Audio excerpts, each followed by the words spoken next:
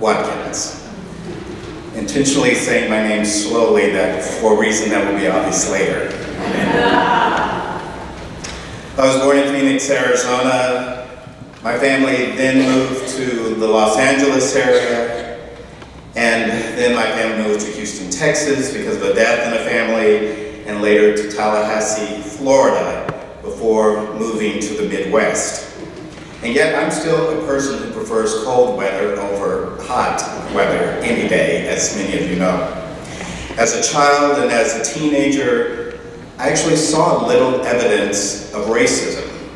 But little did I know that I would witness much racism and homophobia as a young adult and as a more mature adult, to borrow one of Benny's phrases. I was fortunate to have gone to integrated schools in the 60s and 70s where my friends were of different races and seemed to get along quite well. I attended the second performing arts school in the nation, with the first being in New York. The second was in Houston, Texas, where diversity was truly valued and celebrated.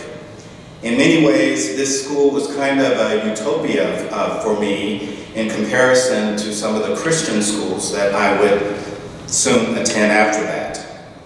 In my formal education journey, I began as a biology student at Baylor University on a pre-med track.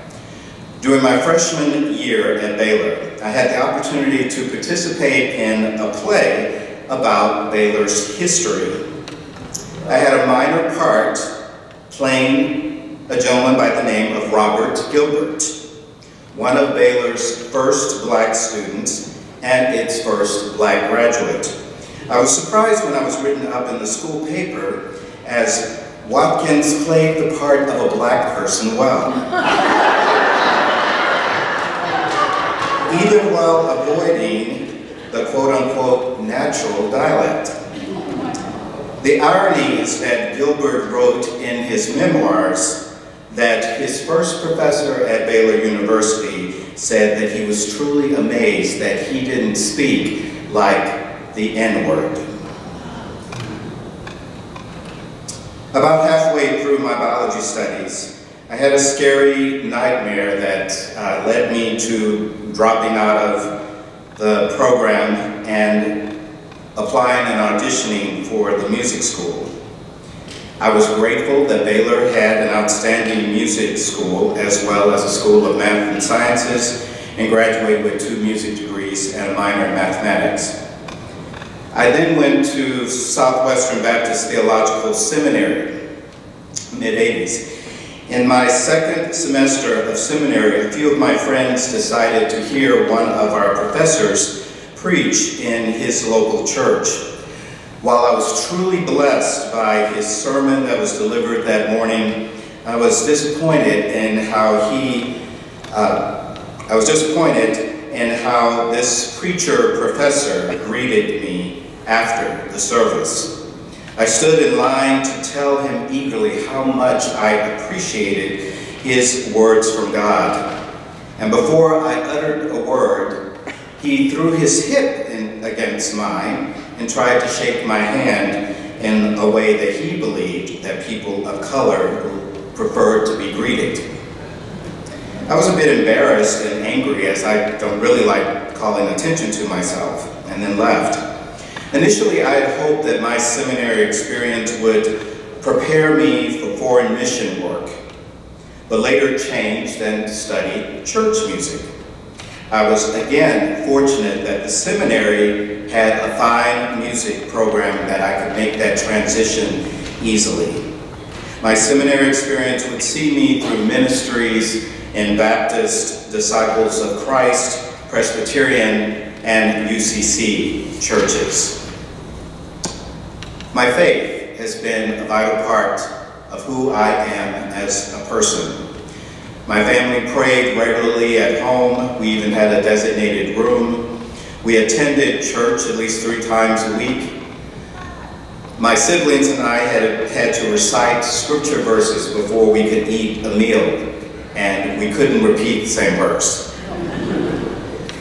We went door-to-door witnessing. My siblings and I had to learn the names of all the books of the Bible. And we were always asked, when we loaded up the car on the way home, what was that sermon about? And again, we couldn't give the same answer. So you wanted to be first to answer that question. I grew up in Sanctified Baptist, Missionary Baptist, and Southern Baptist churches. So being Baptist is still a part of who I am in many ways. My maternal grandmother was president of an organization called the Progressive Christian Union of Texas. And I have to say that it was a very conservative group. It was only progressive in that it allowed women and children to preach.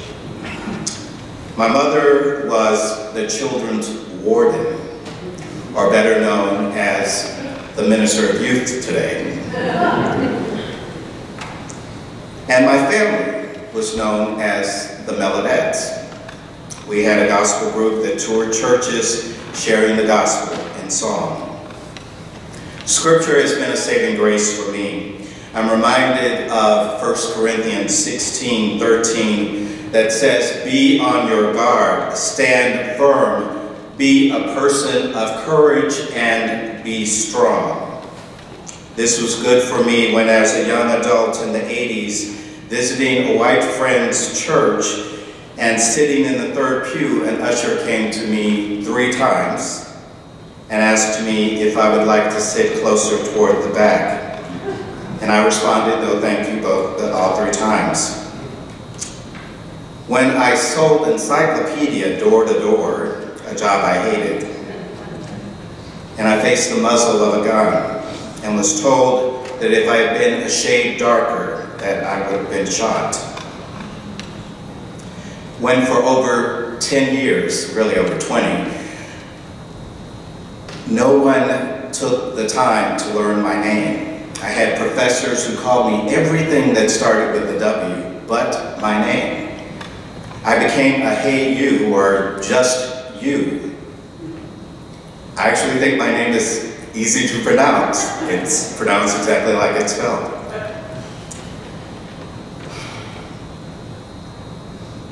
When a privileged friend would joke, asking, "Is this the gay corner?" When a family member would recommend that I forget about teaching or directing choirs because I would likely poison them with gay rhetoric. I remembered the verse, "Love is patient and love is kind, and love is not rude."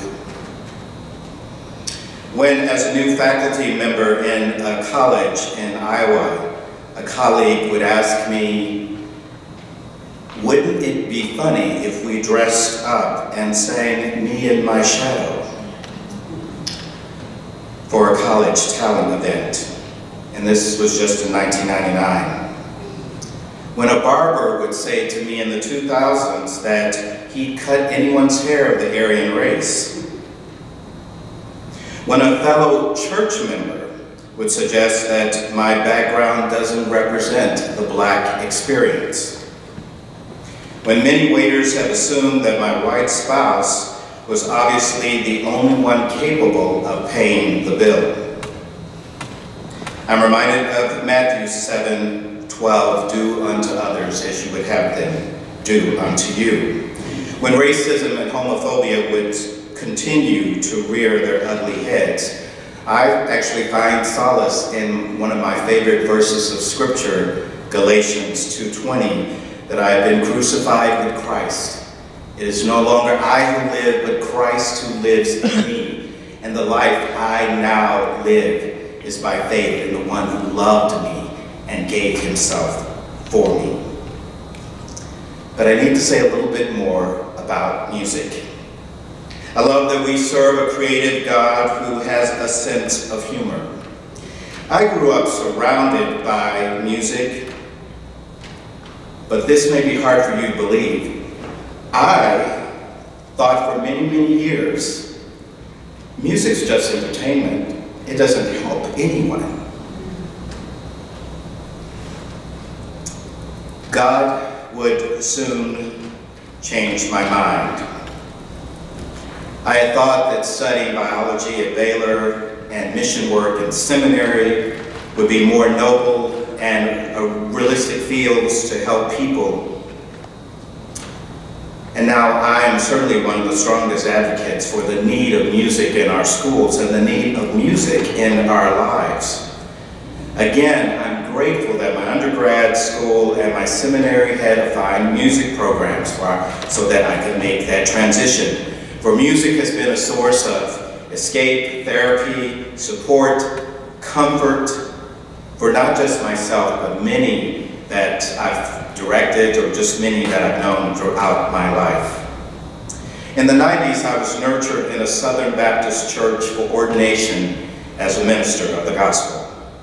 But I declined because I was going through my own personal identity crisis, trying to reconcile being gay and Christian and not follow through with suicidal thoughts. I later went through counseling and finally accepted that what God creates is good and that I am certainly part of God's creation. And about that time, I left the Southern Baptist Convention. Jeff Cobb and I met while I was visiting a friend on a sabbatical leave in Chicago in 2001. I wasn't living in Chicago at the time. And we've been together ever since. We married in 2011 in Iowa, which was one of the few places at that time where same-sex marriages were legal.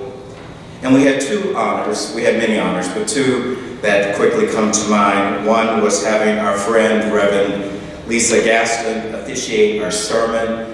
And I'd like to add that Lisa's mother, Kari Olson, was greatly responsible for my becoming a deacon here at Pilgrim Congregational Church. Happy to share that story if anyone's interested at a later time.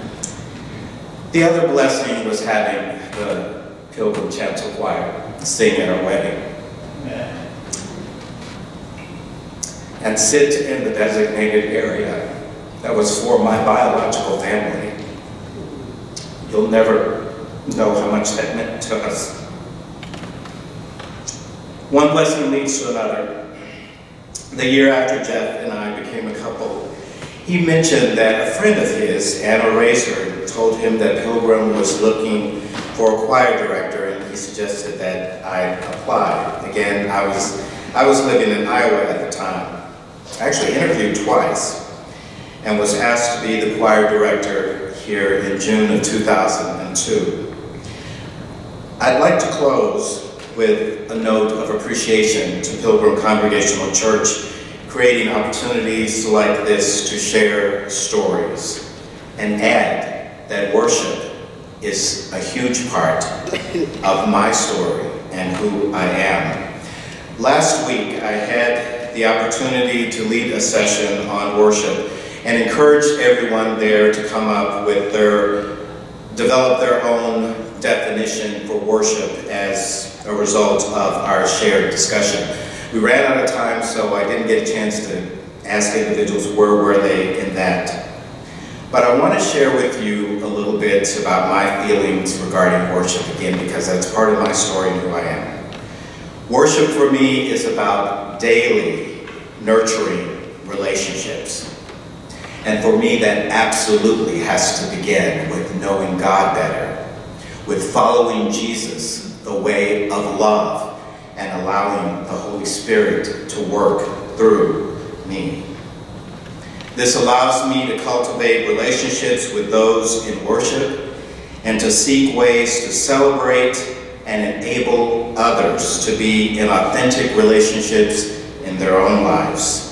And this excites me about the possibility of worship, both corporate worship and what I believe has to be a personal worship that exists outside of the church building, the walls of the church.